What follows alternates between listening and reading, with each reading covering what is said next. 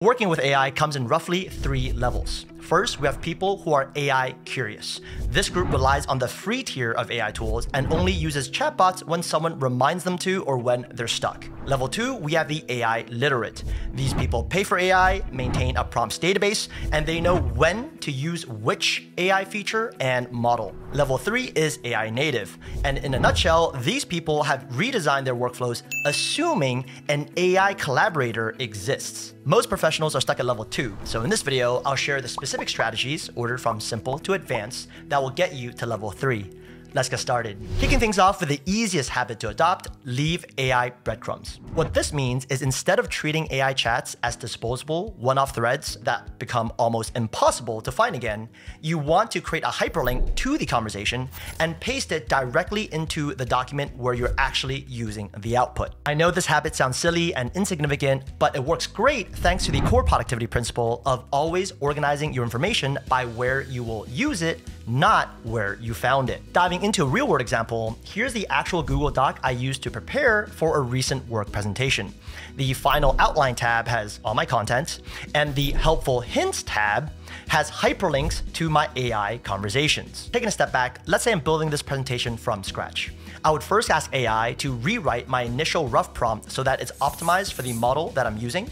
And once I press enter, you'll notice the URL transforms into a unique link, right? And this is where I'd press Command or Control L to select the entire URL, copy, come back to the Google Doc, type out Gemini, Command or Control K to hyperlink, and paste that link. I then copy the optimized prompt and paste that into a new chat, make adjustments as needed, then go back and forth with the AI to brainstorm and refine my presentation outline. And of course, I save this new chat link in the Google Doc as well, so I can easily pick up where I left off a day or even a week later. Pro tip, add context next to each hyperlink so you remember why it matters. For example, here, this Gemini conversation was helping me brainstorm my outline.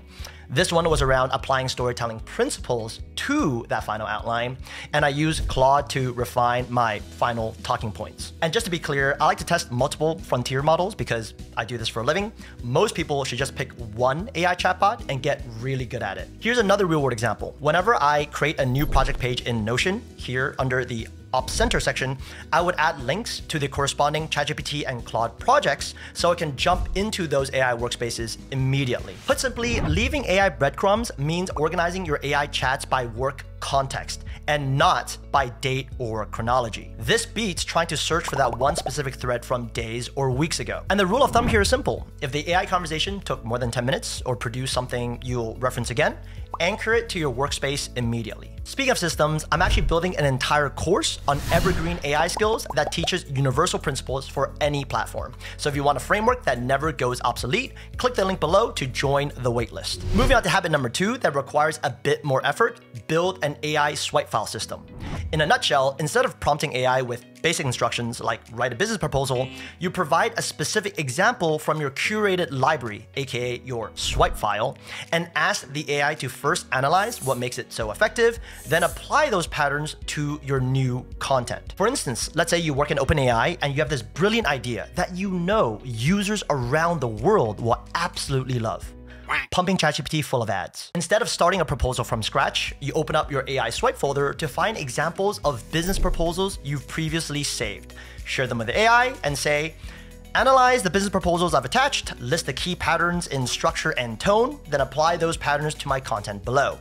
And you paste your advertising product idea designed to maximize shareholder value. Jokes aside, I guarantee you that initial output will be stronger than any initial draft you could have come up with yourself. Not to mention the massive time savings. Funny story, when I was at Google, I used this technique for all my important presentations by uploading slide decks from McKinsey, Bain, and BCG. And senior leaders who came from those firms would ask if I had also worked there before. And I'd be like, what? No, these frameworks and principles come so naturally to me. Does it not come naturally to you? And that's why I'm not at Google anymore. No, just kidding. But As you can see, this technique is so effective because it gives the AI a clear picture of what good looks like, allowing ChatGPT or Gemini to produce output that matches those standards instead of generic slop. To close the loop, the actual habit you want to develop is whenever you encounter excellent work in your field, immediately save it to your swipe file system so you can reference it the next time you face a similar task. Pro tip, start narrow and expand gradually.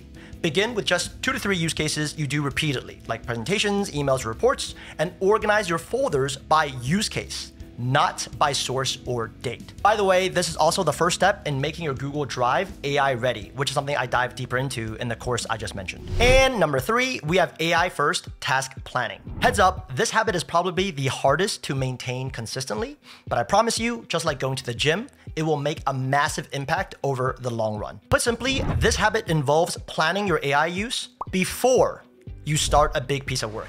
This means breaking down complex projects into small, concrete tasks, then marking the ones AI can and should help with. Diving right into a real-world example, I used to be responsible for sending these weekly newsletters to our Google Ads customers with the goal of driving adoption of new product features, aka getting them to spend more money, basically. Before writing anything, I'd break down the work into steps and micro tasks. Then I decide whether to do each micro task manually or use AI.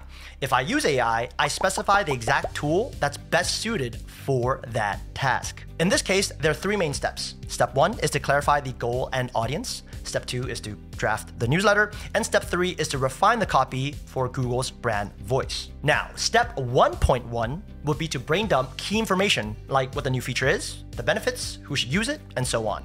This task is manual because there are details I know that AI doesn't have access to, and I also want to inject my point of view. Step 1.2 is to fact check my notes from the previous step. Here, it makes sense to use AI, specifically NotebookLM, since it has the lowest hallucination rates. And so I upload my brain dump and source documents onto a notebook to verify rollout dates, feature names, policy details, etc. Step 1.3 is to turn those fact check notes into a structured brief. This is obviously also a perfect task for AI, but this time I use the standalone Gemini app instead of NotebookLM because the Gemini app is much better at creative writing. In the interest of time, I'm going to skip over steps 2 and 3, but the process is exactly the same. List out all the micro tasks, decide if AI should help, and if yes, pick the right tool for that specific job. At this point, the benefits should be pretty clear. First, you cut decision fatigue and context switching because AI usage is already pre-decided at the task level.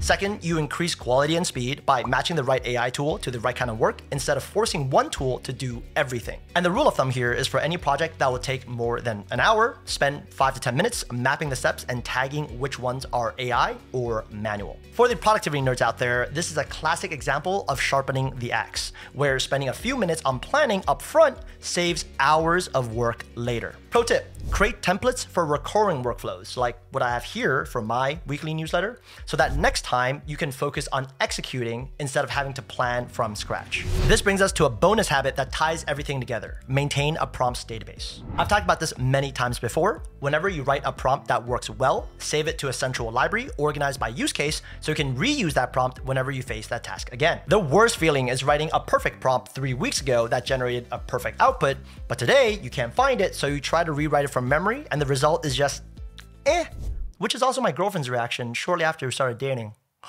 A lot of you have been asking for my go-to prompts, so I spent quite a bit of time putting together a set of essential prompts that everyone can benefit from, because I genuinely believe you don't need 1,000 random prompts. You need 10 to 15 battle-tested ones that you can use every day. I've been using and refining these ever since ChatGPT first launched, so if you want to skip the trial and error, I'll leave a link to this down below. See you on the next video. In the meantime, have a great one.